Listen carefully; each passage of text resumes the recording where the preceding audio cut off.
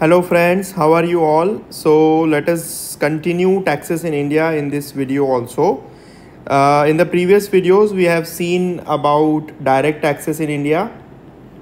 Okay, what are the different kinds of direct taxes, then different taxation systems we have already covered in the previous 3 videos of this particular topic. Now in this video let us discuss the indirect taxes that are in India. I have already explained to you the meaning of indirect taxes in the previous videos. Here we will learn about the different kinds of indirect taxes. So let us begin. The first indirect tax is the customs tax. Okay, it is also known as custom duty.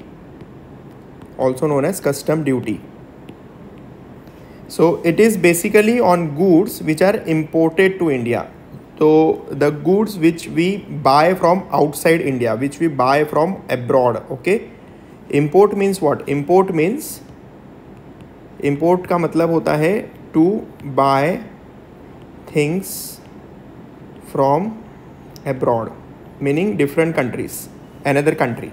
So goods which are imported to India, on that we pay the custom duty. It is known as import duties. Sometimes it is also imposed on exports. Exports is goods sold from India. Okay, these are exports. So custom duty is basically both import duty and export duty, but export duties are very less. They are a very few in number. So most of the custom duties are import duties only in our country. Okay, so there are very less export duties. It also includes the anti-dumping duty, auction of gold, confiscated items, right? So what is anti-dumping duty? Let me explain to you. Anti-dumping duty basically is a duty which is imposed on imported goods. Okay, again on imported goods in order to save domestic industries. Now how does this happen? Okay, how does this happen? See, dumping means to dump, meaning to throw things at a very cheap cost. So for example, there are countries like China and like many different countries who will give a lot of subsidies to their countries, to their industries, to their factories. Because of that, their production costs are very low and they can sell their products at a very cheap rate in other countries. And because of that, what happens, the same goods which are produced in our domestic economy by the domestic industries, they are not competitive because their prices are high, their manufacturing cost is high, and therefore the domestic industries suffer because of that, because all the goods that we see are from China or like countries which have lot of subsidies given to their local industries. And therefore, in order to compensate for such cheap goods, for such subsidies which are provided by those countries, our country imposes an additional duty, additional tax on such commodities so that the prices become high in our domestic market. For example, if PI is the import price, which is a very low price, okay, then there is a anti-dumping duty which is known as TD. So anti-dumping duty is imposed and therefore this combined price is somehow higher than the price which would be without the anti-dumping duty. So this is how the anti-dumping duty works. Then auction of gold, then many times there are gold which is smuggled into our country by different means, so they also auction it, so that also becomes a part of the custom duties. And confiscated items, many times some items are banned in our country, imports are banned, they are confiscated. Okay, there are some items of which the proper records are not maintained, bills are not maintained, so those items are confiscated by the government, by the customs department, and then they are auctioned. So all these form part of the custom duties in the annual financial statement of our country. Then the next type of indirect tax is the union excise duty. Okay, excise of union. Union means central government. Excise duty, I will explain to you what does it mean. Excise duty means it is a duty, it is a tax which is imposed on manufacturing. It is paid by the manufacturer and it is per unit of production. So basically, if the manufacturer is there, okay, say he is manufacturing TV sets, so he will pay excise duty on number of units produced.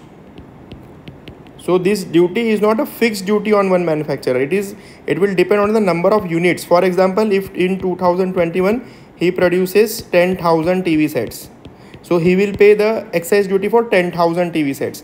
If in 2022 his production increase and become 15,000 TV sets, then he will pay the excise duty on 15,000 TV sets. So it is not a flat duty on one particular factory or one particular manufacturer. It is dependent on the number of units that he produces.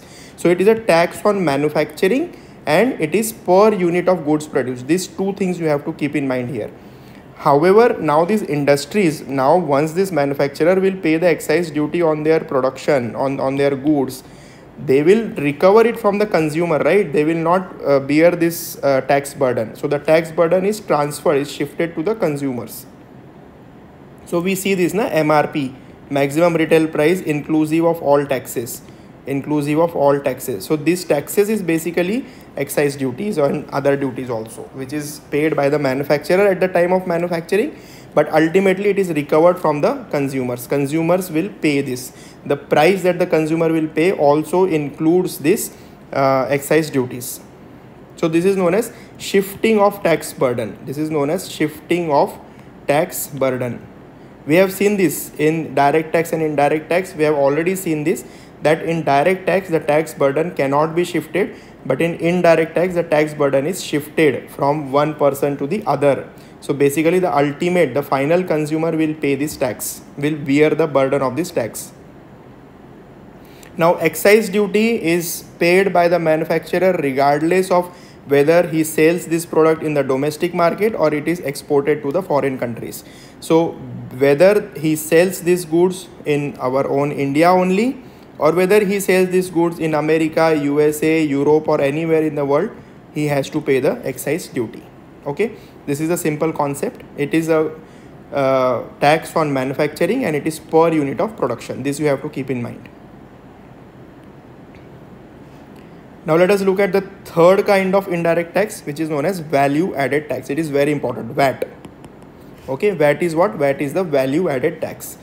Basically, I just want to explain to you what is the meaning of value added tax, but it has already been subsumed under the GST, which we will study in the following lectures. हम लोग GST को बहुत deep में अच्छे से पढ़ेंगे. We will study in detail GST, but I just wanted to mention you because this is the background of GST, so I wanted to mention what is VAT also. Okay, so VAT is levied on any product sold directly to the consumer, and these are the movable products. Movable product meaning like TV, refrigerator, anything which can be transported, like so it is not imposed on land. Land is not a movable product, it cannot be moved. It is not imposed on house is not a movable product, right? So it is imposed on any movable product, right? Like TV, refrigerator, mobile phones, clothes, anything. Now value added meaning what? See, whenever any one good is manufactured, so it starts right from the raw material. Okay, it starts from the raw material, then this raw material is sold to the industry, some manufacturing is done. Okay, manufacturing is done, then after this manufacturing maybe some further processing is done.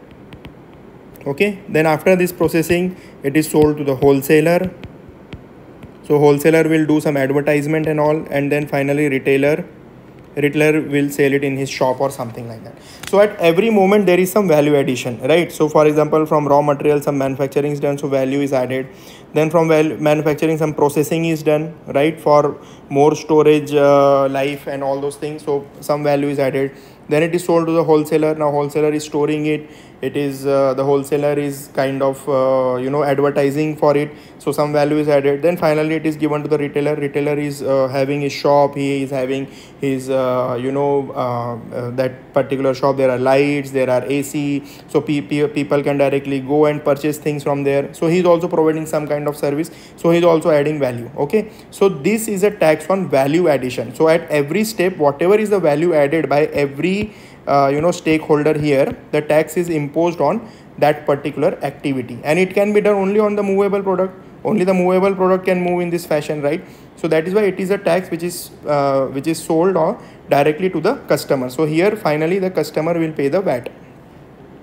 Now there are two types of this. There were previously two types. One is central sales tax, okay, and state central sales tax. So basically this is by the state government and this is by the central government. Central sales tax was a tax which was imposed on interstate sale. For example, if the good is getting sold from Maharashtra to Gujarat, okay, so in this case the central sales tax will be imposed by the central government. And this tax is a kind of origin based tax. So wherever this sale happens, so for example the sale is happening in Maharashtra, so the tax will be paid in Maharashtra, okay. So that is a kind of system that was there in this sales tax. Service tax is imposed on sale of services. So here the VAT is only on the movable products, meaning goods, whereas service tax is on the sale of services, right, like hoteling service, accommodation services, transportation services, different kind of services. Again, service tax is subsumed under GST with effect from 1st July 2017. We will see this in detail later on. Now let us look at the fourth kind of indirect tax, which is the stamp duty. Okay, stamp duty is on immovable property. So just like I have told you, it is on house, it is on land, right, it is on apartments, any property which is immovable, which cannot be moved from one place to the another, land, house, apartments, etc. So stamp duties is imposed by it is charged by the state government. We pay the stamp duty to the state government. Different states have different rates of stamp duty. So what is the meaning of stamp duty? For example, there is this one person, he sells his lands to the person 2, okay, he sells his land to the person 2. For example, he sells 5 acres of land, okay, he sells 5 acres of land, and the cost of this 5 acre of land, the rate at which he sells is that he is selling at 10 lakh rupees per acre. For example, he is selling at 10 lakh rupees per acre. So the total cost, the total price he will receive will be 50 lakhs. So the stamp duty will be paid on the total cost. So for example, the stamp duty is 7%.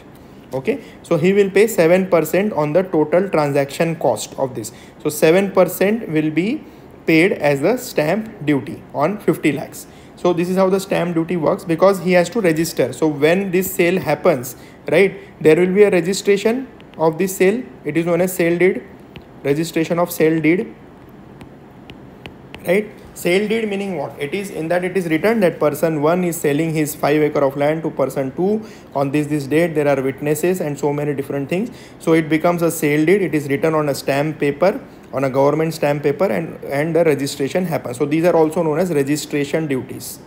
Okay, stamp duties are also known as registration duties, and it is paid to the state government. Now let us come and see the next kind of indirect tax, which is known as the entertainment tax. Again, entertainment tax is subsumed under GST from July 2017. But just for the sake of learning, we will study what is entertainment tax.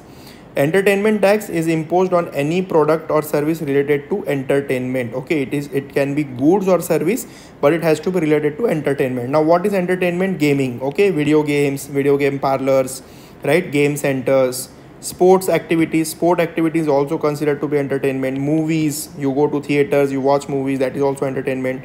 Amusement parks, etc. So entertainment tax is imposed on any activity, any product which is related to entertainment, and it is also levied by the state government. Again, this is levied by respective state governments. There are different rates for different governments, different states, but now it is subsumed under GST already. Now let us finally study the GST. What is GST? In this particular video, I will just introduce you what is GST. In the following videos, we will study GST in more detail. Now GST, the full form is Goods and Services Tax. Okay, the name is simple. It is Goods and Services Tax, meaning that it is imposed on both goods as well as services.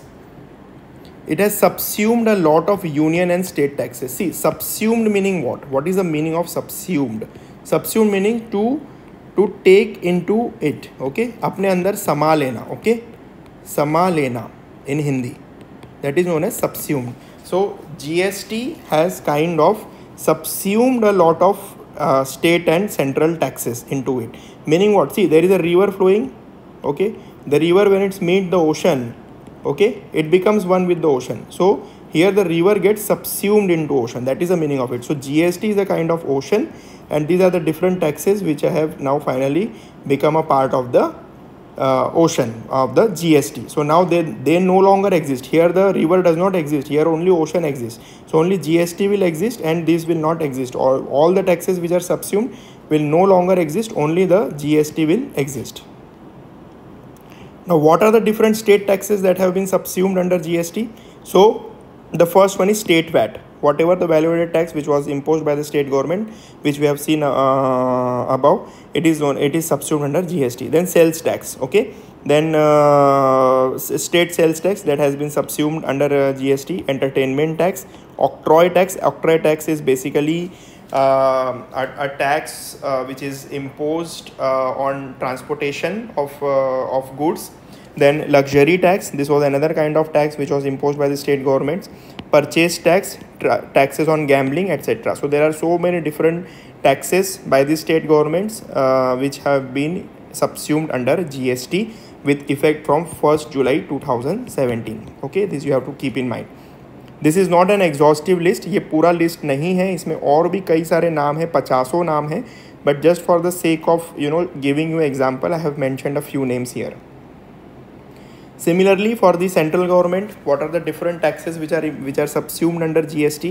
Then it is a central excise tax which we have seen on manufacturing, right? Union excise duties.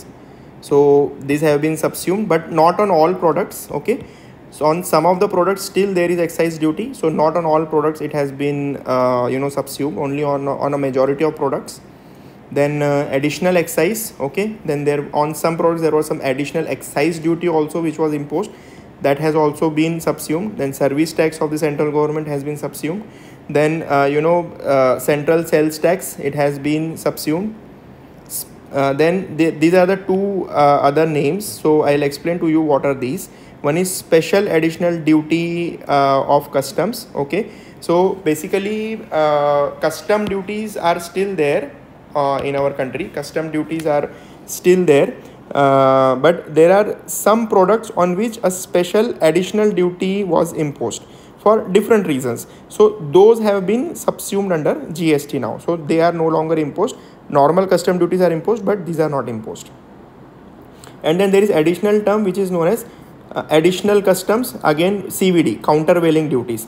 Now what is the meaning of countervailing duties? Countervailing duties basically are the duties which are imposed to offset the export subsidies of other countries, dumping. So this is a kind of anti-dumping duty only, but here the name is countervailing duties. Countervail meaning to to basically compensate, to basically make for something. Like for example China. So China is giving export subsidies to its own manufacturers. Export subsidies giving meaning what? China is paying subsidies to its manufacturers for exporting, for selling goods to say India. Okay, so China बोलता है कि आप export करो India में, हम आपको subsidy देंगे, तो उनका प्राइस ऑटोमेटिकली लो हो रहा है, right? Their export price is getting lower. Now in order to protect our Indian manufacturers of the same goods, India will impose the CVD, the countervailing duties. It is the same concept as anti-dumping duty. Okay, countervailing duties is an example of anti-dumping duty, but it is done to offset the export duties. See, I'll show you. Anti-dumping duties is a broader term. In this there is a countervailing duty. Countervailing duty is only to countervail, is only to compensate, to oppose the export subsidy of other countries.